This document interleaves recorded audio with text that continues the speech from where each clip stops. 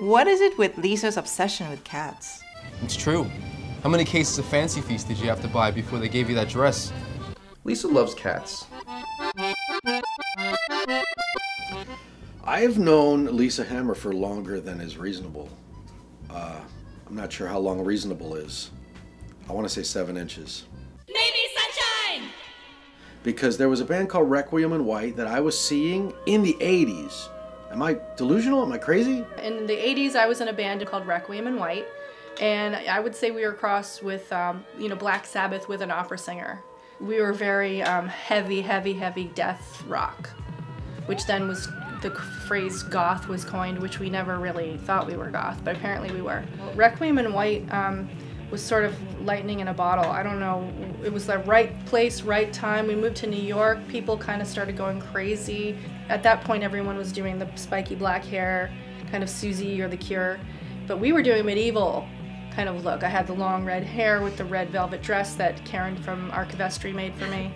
Hi, I'm Karen Fleisch. Karen Fleisch is an incredible designer, and she with her partner Robi in the 80s were in a company called Accomplice. They were designing, I believe they designed the first real Gothic clothing for the scene.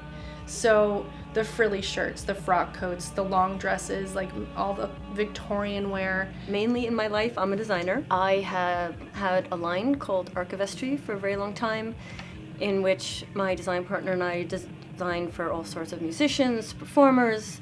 Howard Stern, Ozzy Osborne, Tom Jones, Cher, Olivia Newton-John, Al Jorgensen's hat from Ministry, Mick Jagger. And they started designing custom dresses for me for Requiem in White.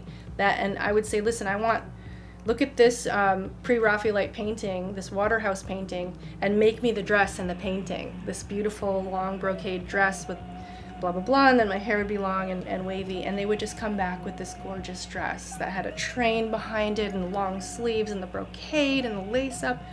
Oh my God. I used to dress Lisa in corseted, tiny little Renaissance dresses and things that laced up and showed off her 21-inch waist.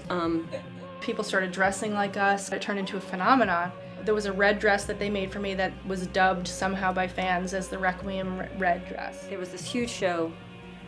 That's one with typo negative, right? And we just wanted, at least we just had to do something over the top and fabulous for Lisa. And we designed a red and black and silver, like metal brocade with borders and these great Renaissance sleeves and corseted overdress with the skirt that was underneath it. And then she had her red hair down to her waist. She just looked like something out of one of the romantic paintings. It was extraordinary. Karen is now doing her own line, and she's a really good friend of mine, and I asked her if she could be involved in the show. We didn't really have a budget for her, so I'm hoping with when we do get a budget, I'd like to hire her because she's a genius. Her work is gorgeous. A lot of what I do now has a bit of sophistication to it. Style-wise, I like to incorporate all kinds of interesting ideas from vintage clothing to very current clothing and make someone's personality come out. You know, Lisa and I are about the same age, and so we face a lot of the same struggles in that we're both still musicians, we're both still out there playing shows, we're both still living the dream or trying to. Well, older women compared to 18 and 20-year-olds, body is completely different. There's subtle little things that happen that if you dress right, you don't really notice it, but when you are dressing and when you are designing or doing something custom made for someone, you have a lot more to take into context. So I'm not pregnant. You're not pregnant, you're just fat.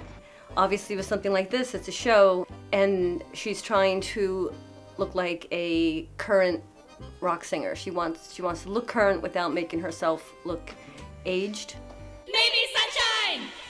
The costume for DJ Dark appeared from Karen Fleisch's bountiful wardrobe. She brought in several pieces because DJ Dark and I do not have the same tastes in clothing. So Karen was able to pull a couple of choice pieces. I think we're looking at like elf punk maybe for our next season for my wardrobe, and I'm hoping she'll just do me head to toe, because as soon as she styles me, I look amazing. She styled me for this NYC show with the black dress and the pink tie. Karen Fleisch has been styling me probably since 1991. It's got to be that long ago. They did a couple like magazine spreads with myself dressed in their clothing and my ex-husband dressed in their clothing, and we did fashion shows at the Limelight with them, and of course they pretty much dressed all of us, the men in the band as well.